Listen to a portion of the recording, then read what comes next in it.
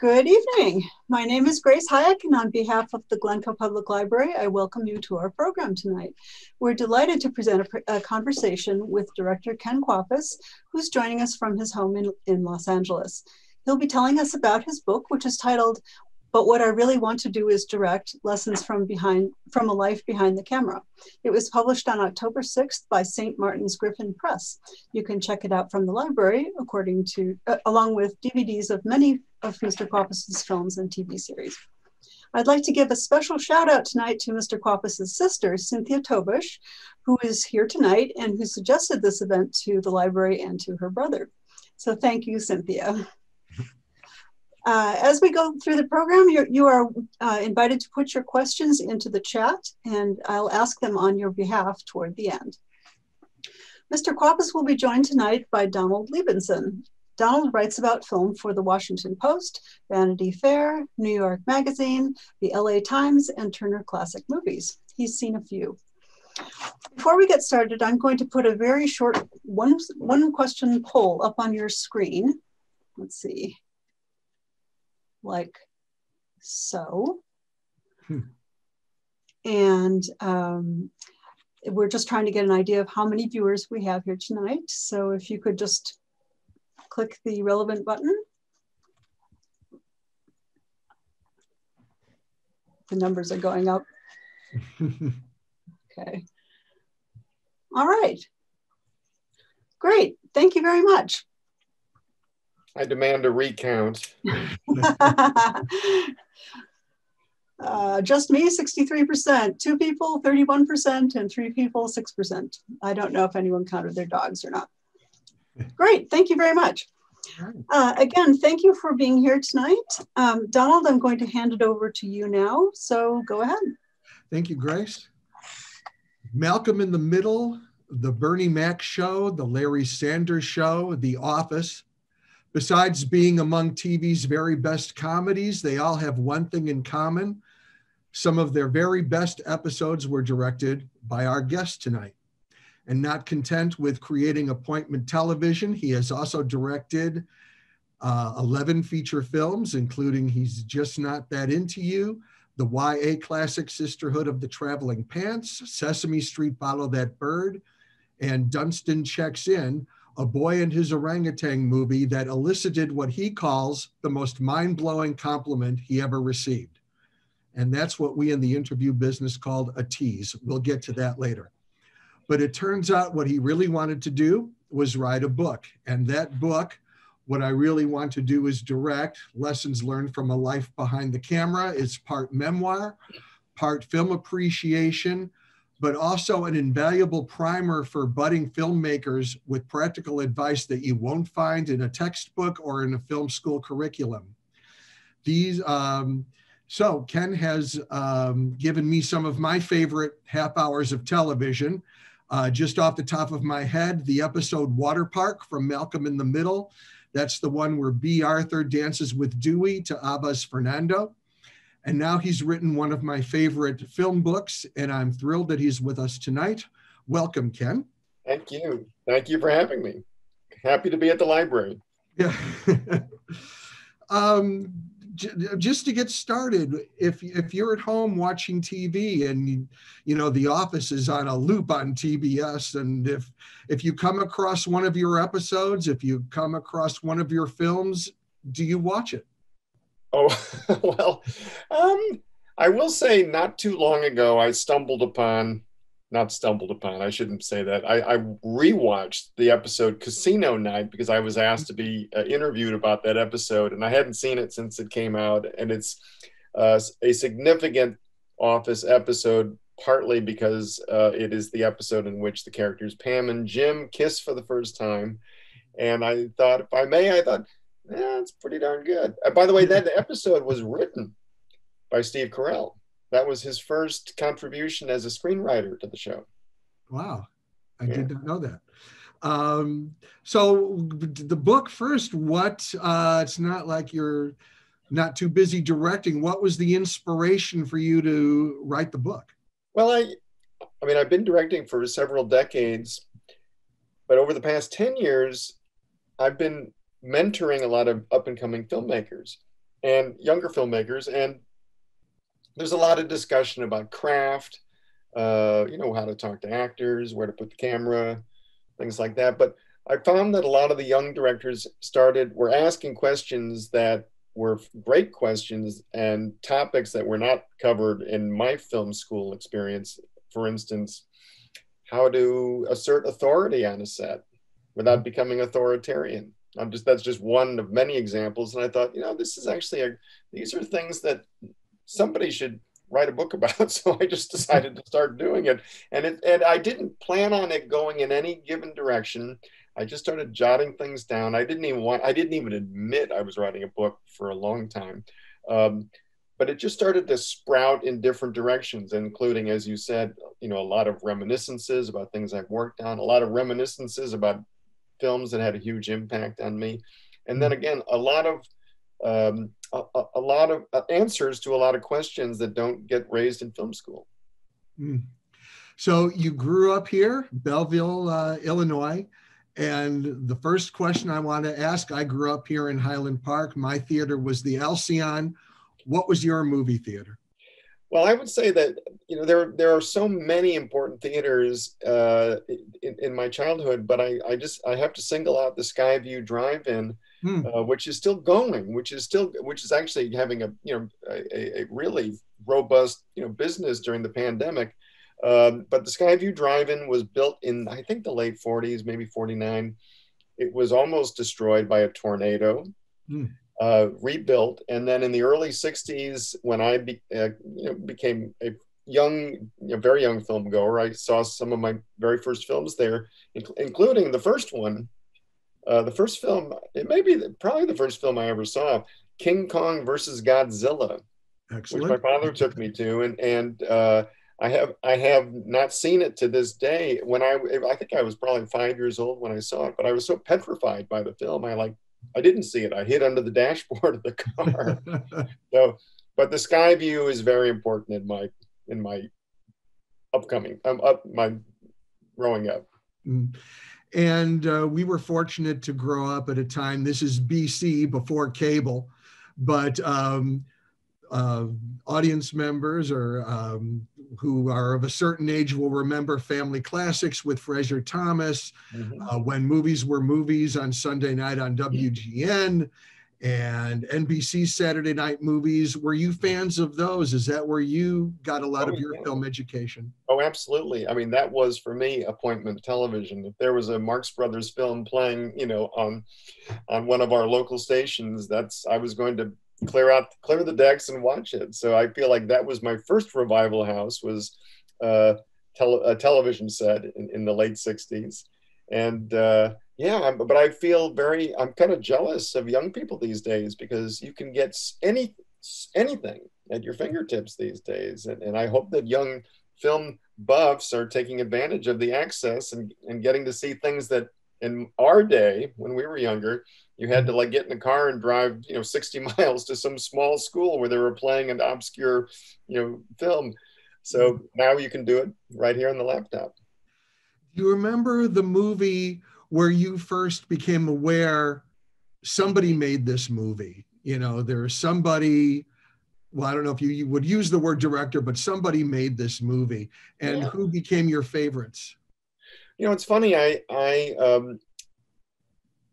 think I can't really point to one particular film, but I will. I'll say that in the late 1960s, I guess it was 68, I was really taken with the film Butch Cassidy and the Sundance Kid, George Roy Hill's film, and which is, I haven't seen it for a long time, but at the time I could tell that there was somebody making choices, somebody behind the scenes, somebody pulling the strings, someone behind the curtain, making choices that were making this film more interesting than other films. And what were those choices, and who was that person? So I mean, I do remember that film was kind of a turning point for me.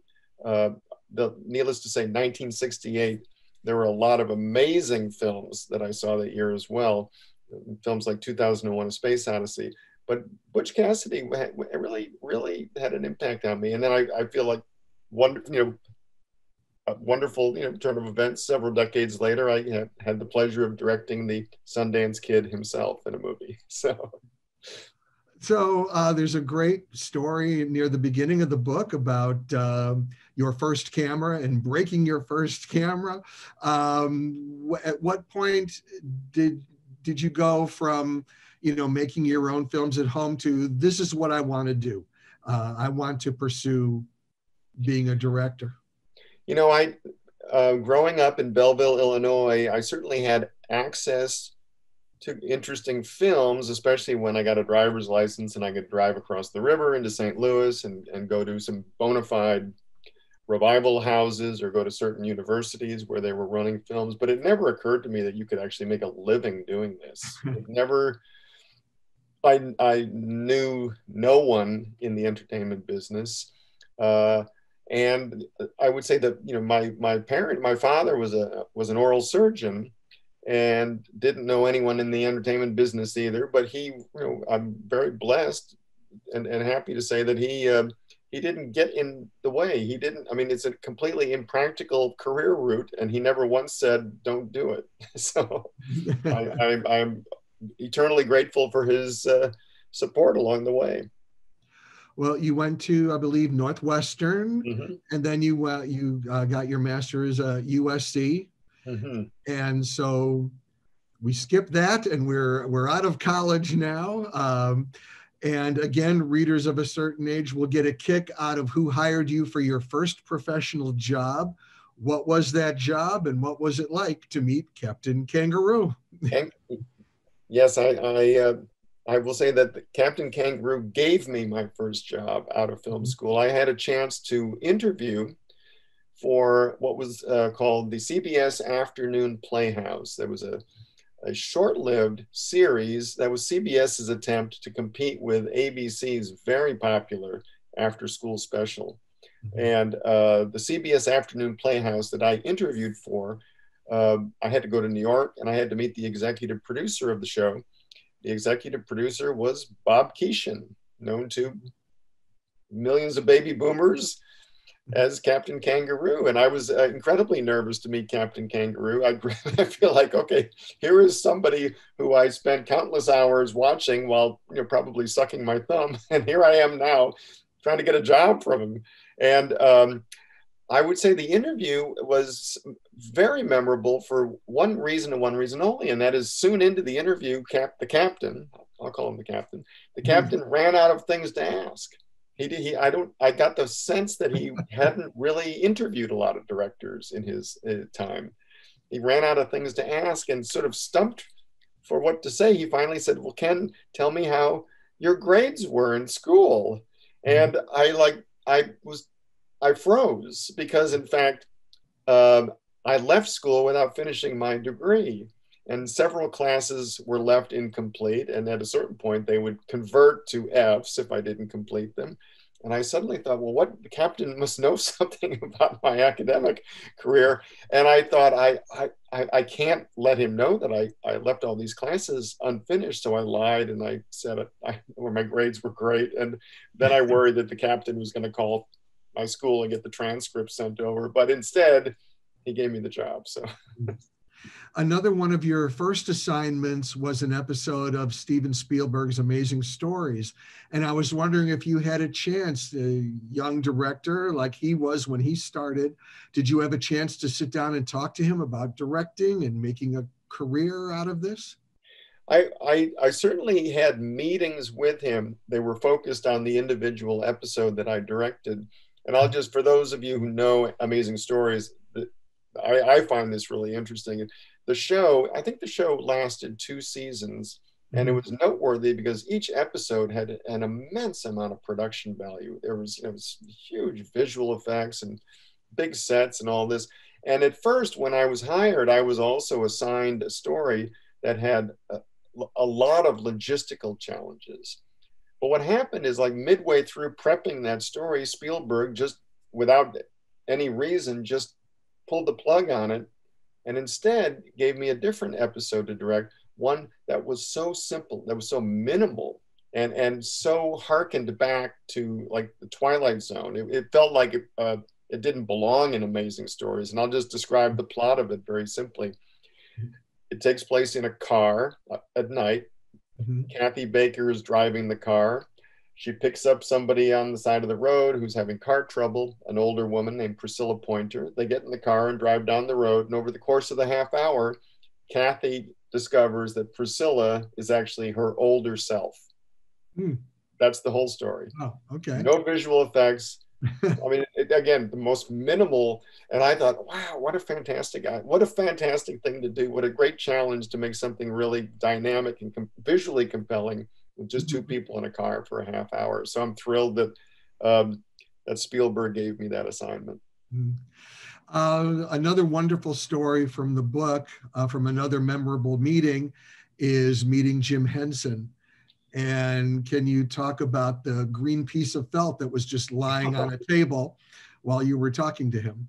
I met Jim Henson on to direct the film Sesame Street Presents Follow That Bird. It was the first feature film to star the Sesame Street characters. There'd been the Muppet movie, and I guess there may be a couple of Muppet movies, but no films featuring Big Bird, Oscar the Grouch, etc.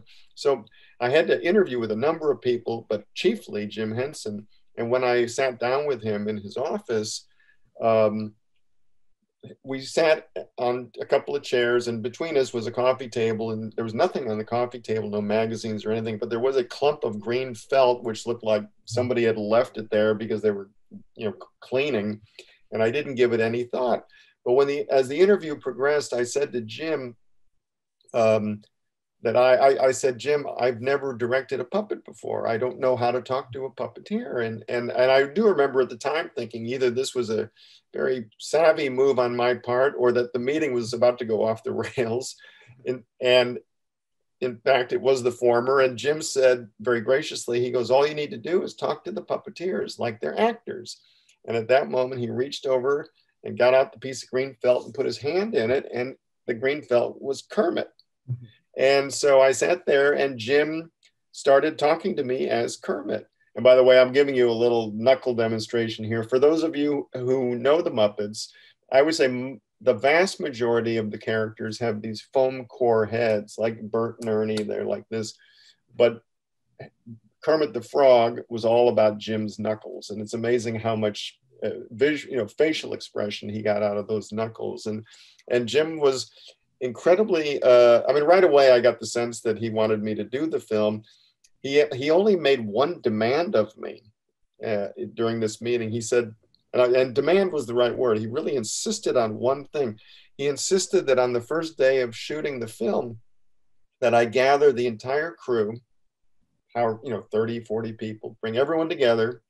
And he said, Ken, I want you to ask every crew member to raise one hand up in the air for a solid minute.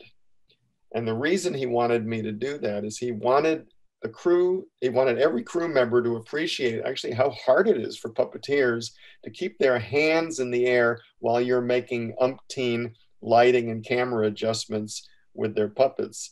And he wanted everyone to be super sensitive to that. And in fact, holding your hand in the air for a solid minute is actually not easy. So, but he was, I would say, considering that I was the newbie, that I was possibly the youngest member of the crew, and certainly the least experienced on a feature film, he was incredibly gracious towards me. And so, well, you've mentioned Kermit, and I don't know if you're the type to be starstruck. I don't know if a director has that luxury.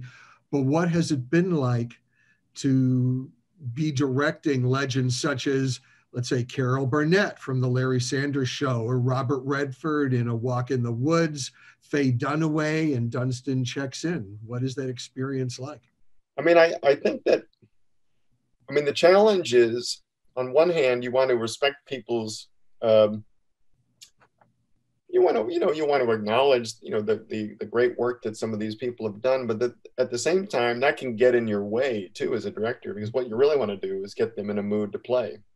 You just want, whether it's Faye Dunaway or Robert Redford, Carol Burnett's very playful, but what you really want to do is just get people in a mood to play, to be playful, to not feel like, so I try my best and believe me, you know, Robert Redford is not simply a movie star of the highest order, but he's also this kind of very important figure in American filmmaking. But the good news about, I'll talk about Redford for a second. When we started working together, he said, Ken, I'm going to take off my director's hat. I'm going to take off my producer's hat. I'm just going to be the actor. I just want to be directed. That's my job in this picture. So he was actually very upfront and clear, and actually he really appreciated the direction. So I'll tell you a great Carol Burnett story though. Yes. At least it's great for me, is that we were rehearsing a scene in the Larry Sanders Show that takes place during a taping of the show within the show. And what happens during the taping is there is a spider expert who is one of the guests on the show within the show. And at one point, the spiders get loose and everyone screams and Larry jumps up, and Carol Burnett is so freaked out, she steps onto Larry's desk and then leaps onto his back. Okay.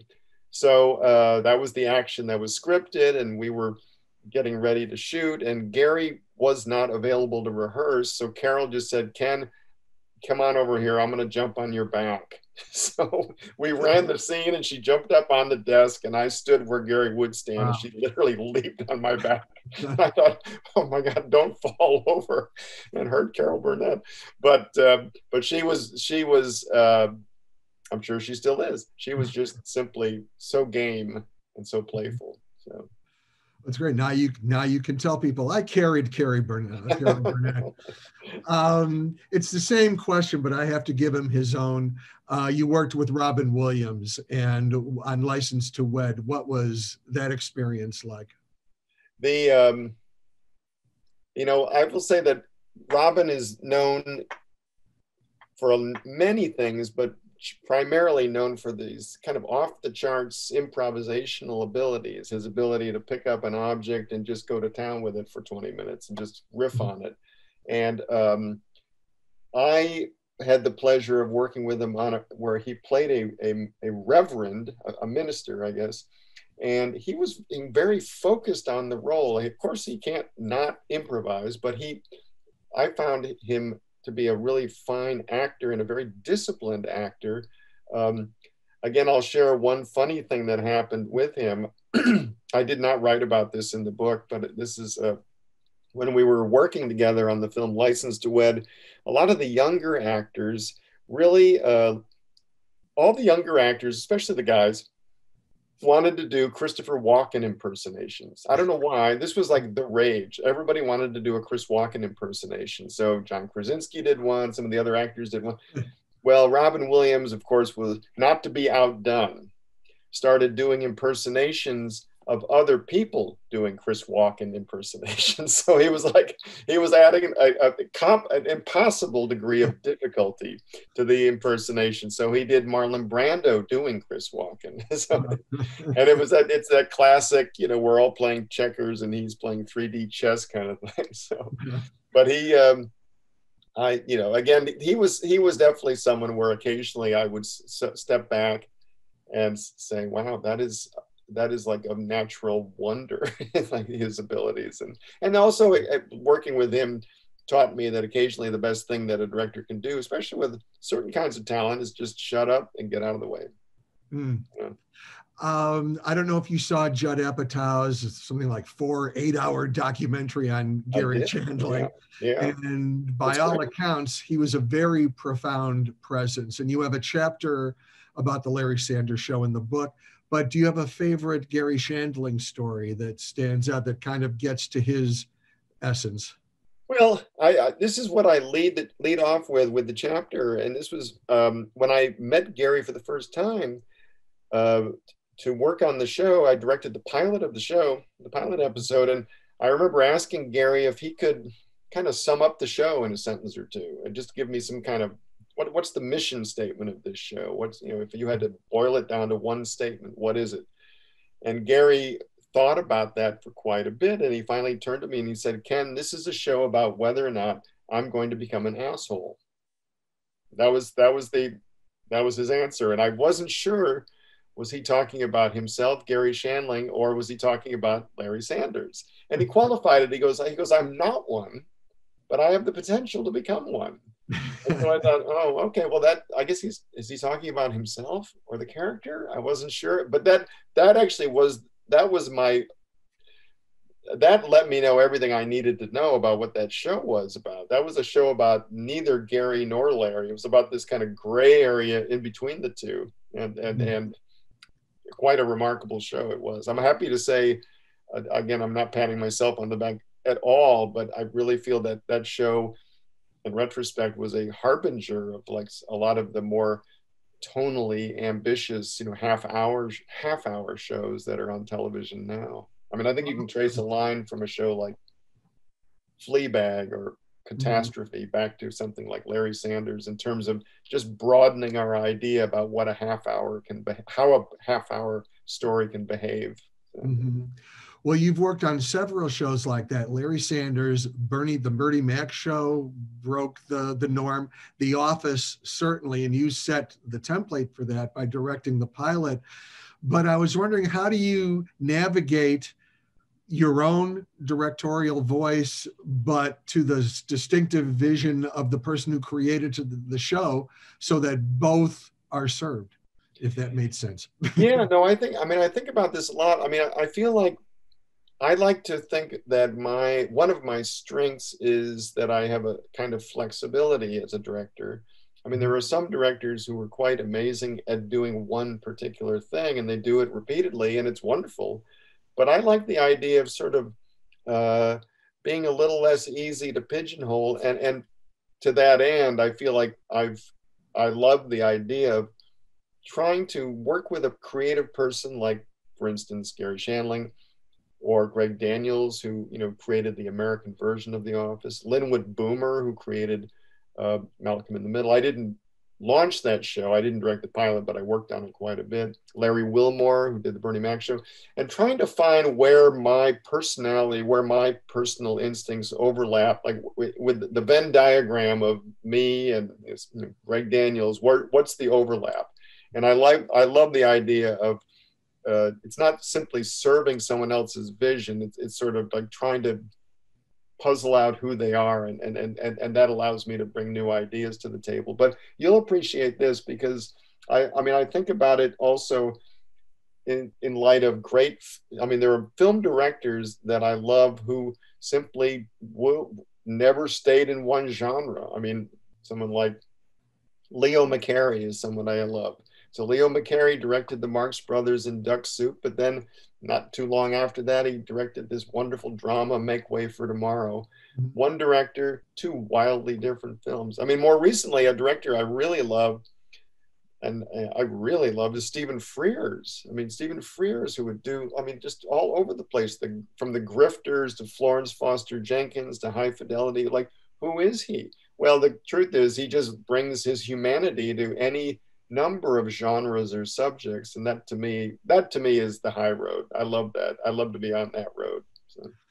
Well, I was going to ask this later, but since you brought it up, because your feature films are diverse. You have family films, you have the coming of age films with Sisterhood of the Traveling Pants, romantic comedy, Just Not That Into You. So what do you look for in a project?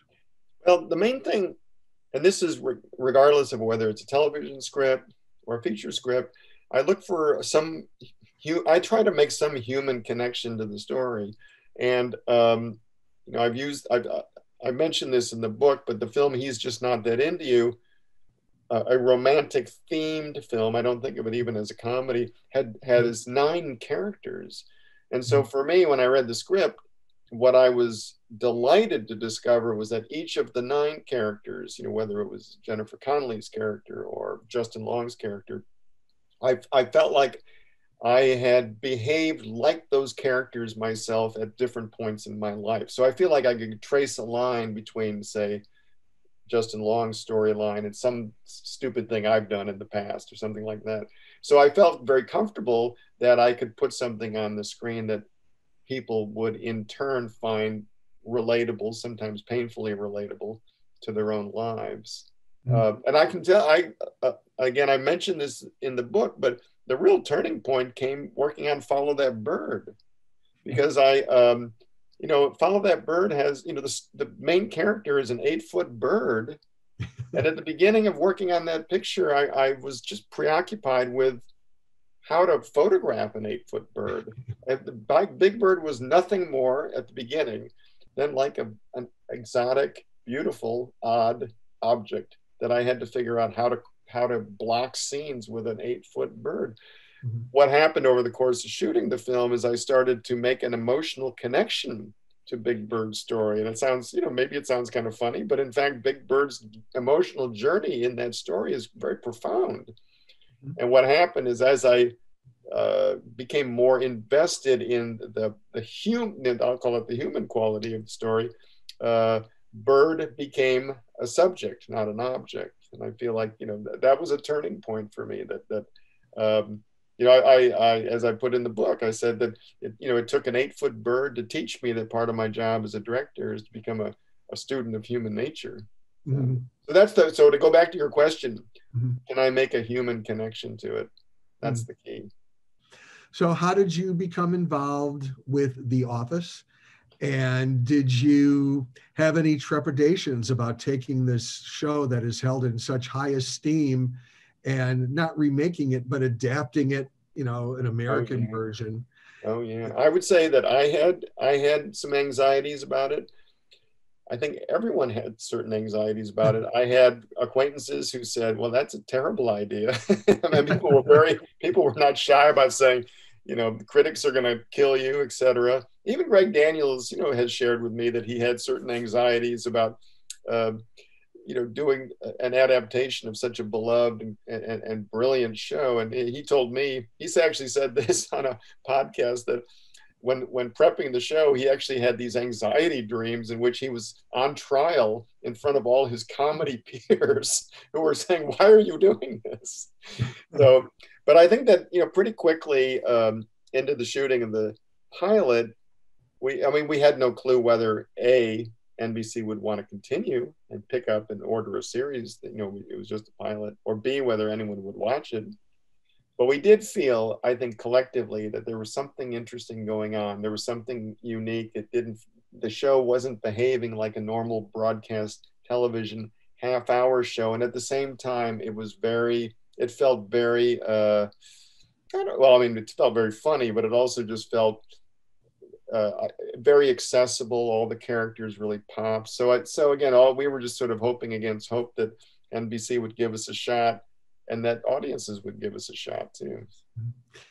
And you mentioned Casino Night earlier, and it's such a special episode in the mythology of the series. Mm-hmm. When you're making it, you obviously know it's an important episode because it was the season 2 cliffhanger, but is there any sense on, while you're making it, we're doing something really special here, or is it just another day at the office? Well, that one was tricky because, if I'm not mistaken, unlike every episode up until that one, this one was like so-called supersized. It was like longer. It was basically, I don't know how long it is actually, but it was longer than a normal broadcast network half-hour show. So it was special on that level. It was special because clearly this major turning point in the Pam Jim relationship, where he's leaving to go to another branch, and then right before leaving he kisses her. Mm-hmm. But on top of that, I felt like I liked the fact that, and again, all credit to Steve Carell who wrote this episode, that I felt like there were so many romantic relationships that were being served in the story, whether it was Phyllis and her soon-to-be fiance Bob Vance, or whether it was Dwight and Angela, or whether it was Jim and Pam, or whether it was Michael and the two women that he's sort of torn between. It felt as an episode, as a story, it just felt like a wonderful sort of romantic, let me see if I'm going to use this word right, rondelay. It was kind of like all these different romantic plots sort of intertwined, and a little night music. It had that kind of nice kind of quality of Smiles of a Summer Night. I don't know if anyone thought that except me, but I felt that way. It's a testament to you. It's a testament to the writing and to the cast that the show seems, each episode seems entirely improvised. How much improvisation is there? Almost none. Now I can only speak about the episodes I directed. I directed some, I think around 13, 15. So I'm not being coy. I think somewhere 13 to 15. And mostly the scripts were, it's a very tightly scripted show. But it's well written to sound improvised. And there were certainly improvised moments. And, among other things, you've got someone at the helm, Steve Carell, at the helm of that ensemble, who's like a remarkably gifted improviser. But no, it was a very tightly scripted show. The only thing I will say is that early on, when I did the scenes in which each of the characters have their little, talking head interviews, I definitely, because sometimes those little interview pieces were like one line long. So they were very much like sound bites. So in order to get the actors kind of up, kind of warmed up to the scripted line, I would actually ask them a lot of questions in character as if I was the documentarian that they would answer. They would improvise answers. These were not part of the finished product per se, but occasionally Greg Daniels may have pulled a line or two out of those improvised sections and put it in the show, or the writers in general might have seen those improvised sections and used them to help develop those characters a little more. So. Unless I'm mistaken, The Office is the only series you directed where you directed the pilot and then you came back and did the finale. And that must have been very emotional. It was very emotional. I also came back and did the 100th episode, which what's it called? Company Picnic, which is also, I guess I was the, I feel like I was the designated Jim and Pam person in a way, because I came back to do the episode in which we've discovered that Pam is pregnant. So I would say the one of the more emotional things about the series finale was that I was like the prodigal son. I'd been away for a while, and I was just so relieved and heartened by the fact that everyone, was happy to have me back. And on some level, my being there, I hadn't worked on the show for several seasons, but my being there, I think for some of the actors and some of the crew, kind of brought everybody full circle back to our very original instincts for the show. So I think it was kind of fun for everyone to kind of just not even anything it's not even so much something I said or directed in a way, but just my being there sort of brought everyone back to the starting point. You also directed the episode, which is my personal favorite Jim and Pam moment, The Job, where the job he is important for her, and she, what was the question? That was what was. I would say that final talking head of Jenna Fischer's is in my top 10 favorite scenes of anything I've directed. I think she might agree as well. She's also loves that scene.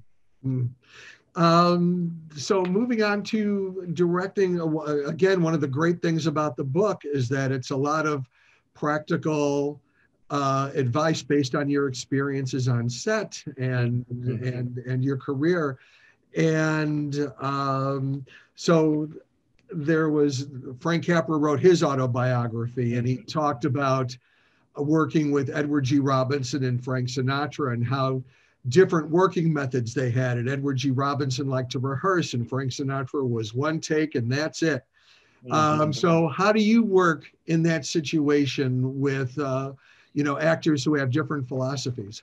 Right. I think that's actually a fairly typical challenge, is to have a pair of actors, each of whom gets up to speed at different times. So, I've definitely done scenes where actor A is prepared, for starters, and takes 1 and 2, or like really, they really nail it.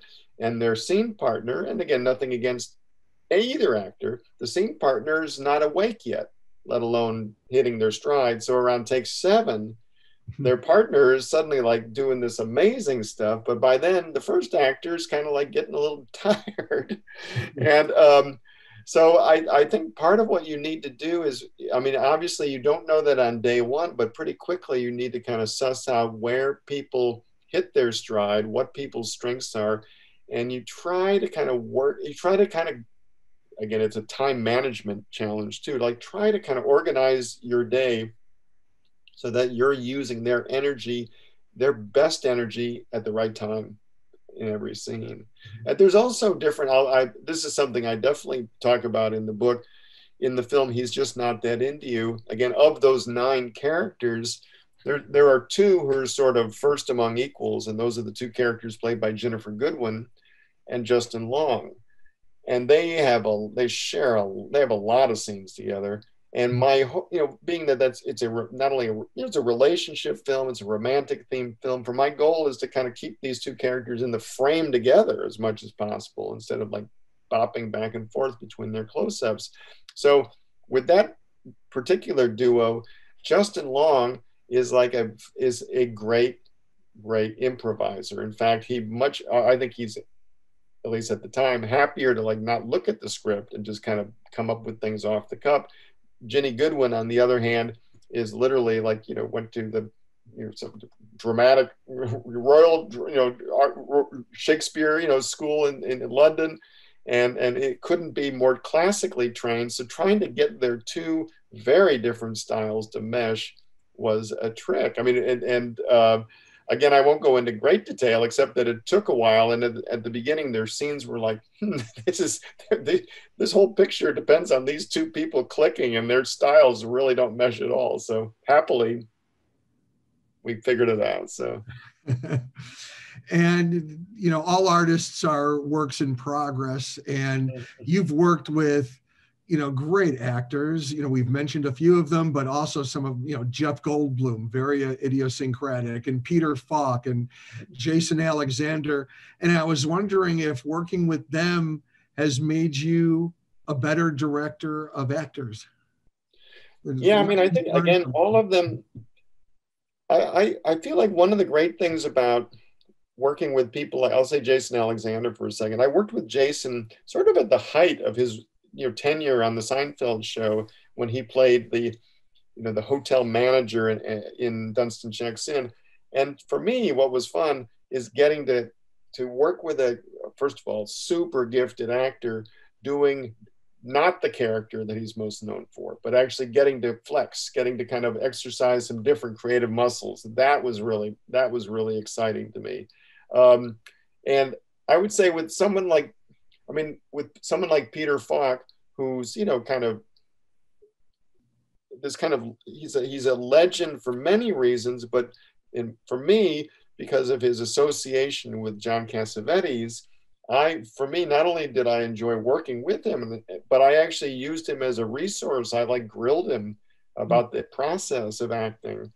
So the answer to your question is, in some cases, I used certain actors like a textbook. I said, what would you do in this? Or how did Cassavetes give you a note?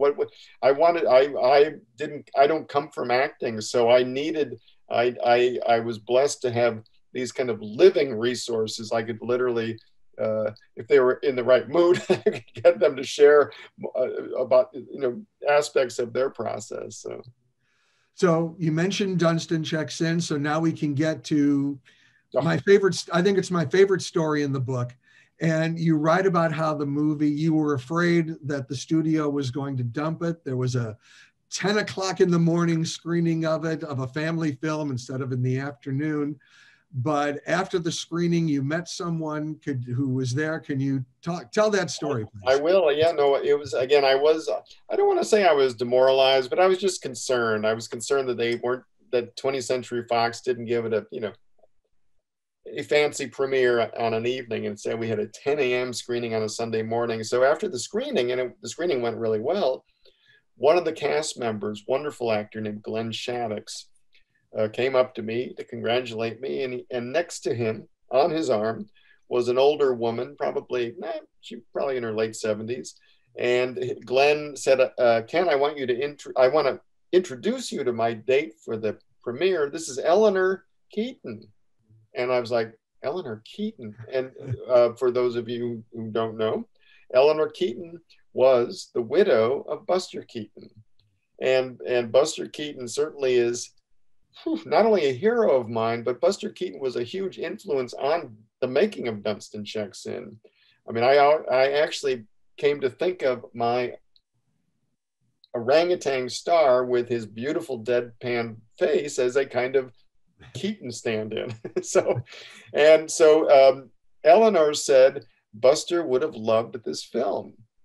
And literally I thought, okay, I can leave now. I'm done. I can retire.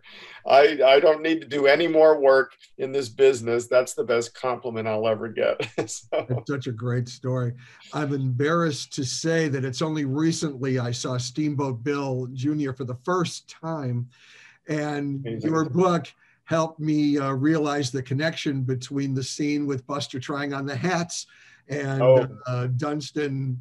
Oh, absolutely. Well, I'll describe it real quickly because what happened is Eleanor Keaton continued after telling me that Buster would have loved this film. She said Buster would have particularly loved the film's homage to Steamboat Bill Jr. And what she was referring to is a scene in this beautiful, I mean, please see this film, Steamboat Bill Jr.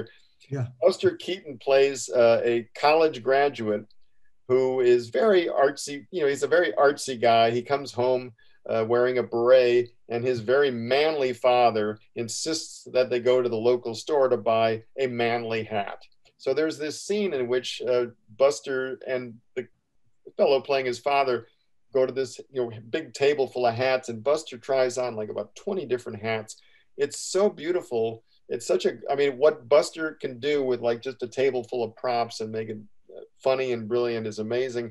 But in Dunstan, the title character, the orangutan, is a jewel thief and breaks into hotel rooms and steals people's jewelry.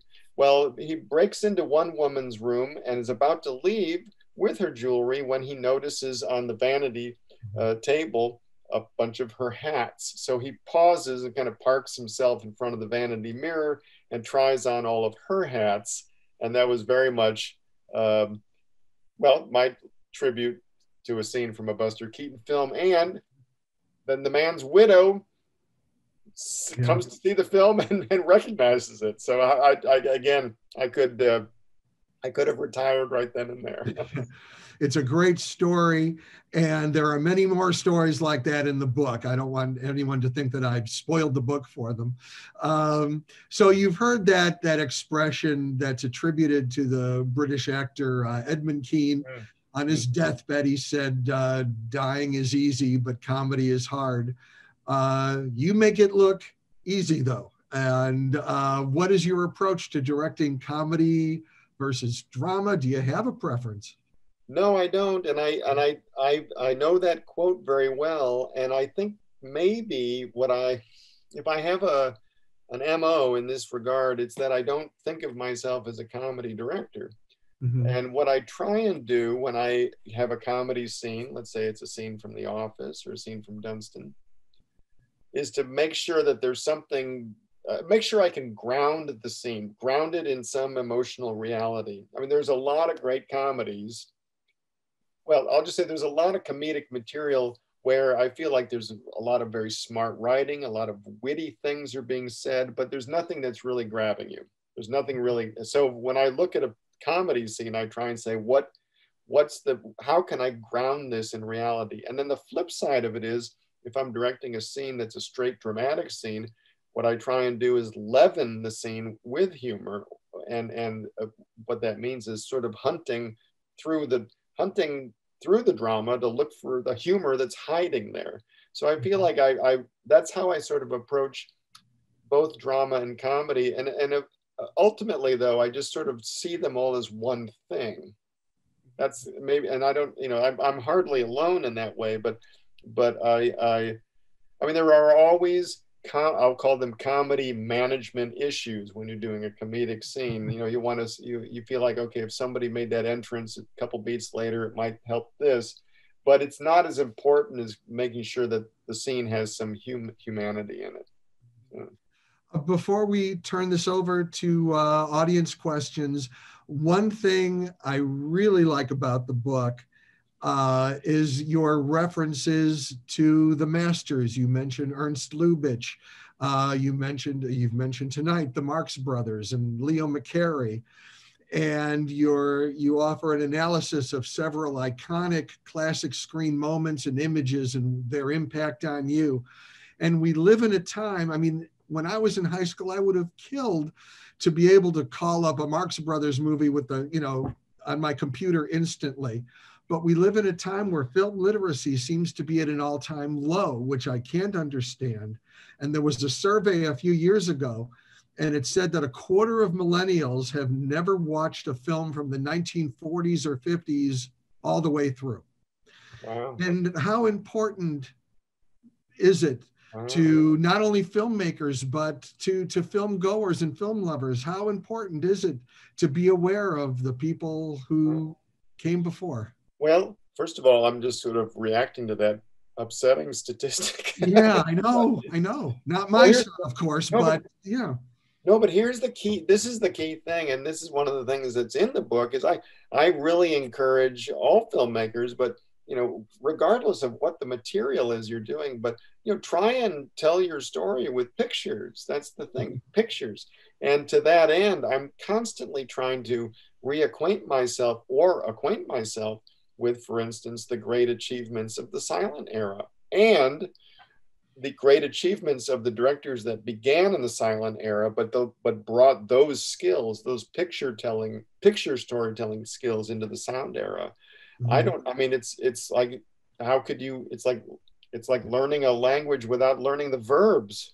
So you have to know this stuff, Mm-hmm. So I think that for me, it's, and also it's a pleasure.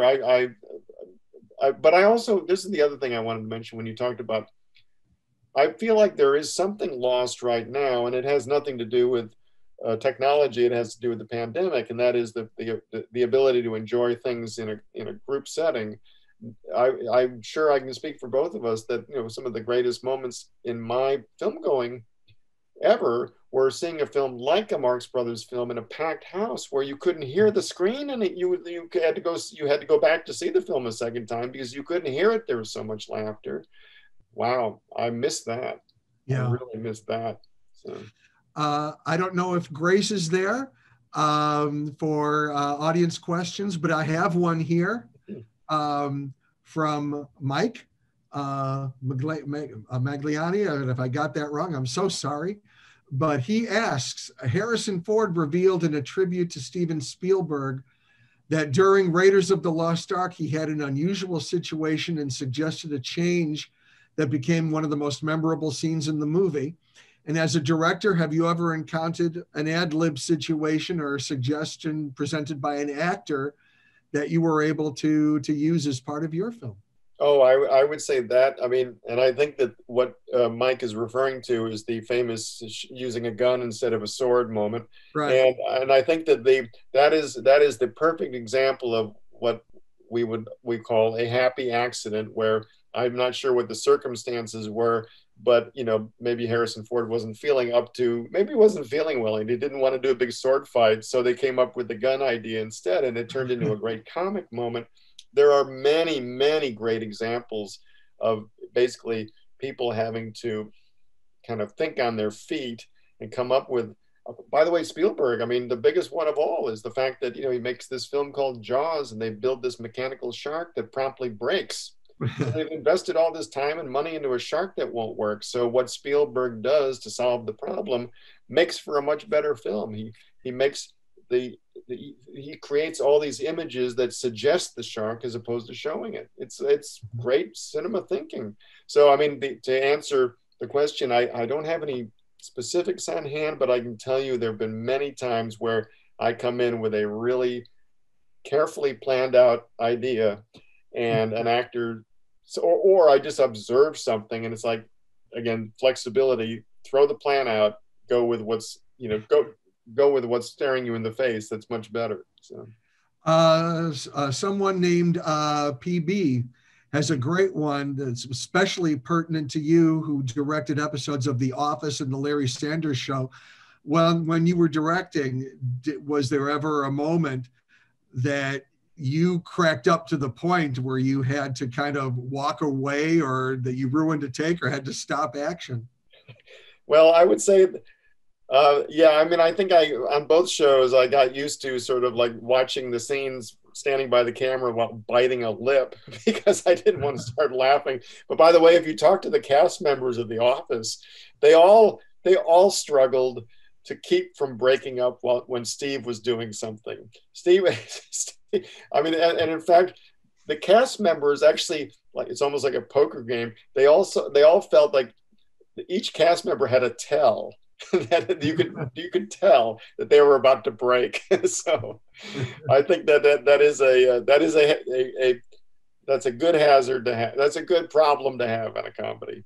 So. Okay. There was a half a question posted, and the other half just came in from Wyatt Parrish, and this relates to Butch Cassidy.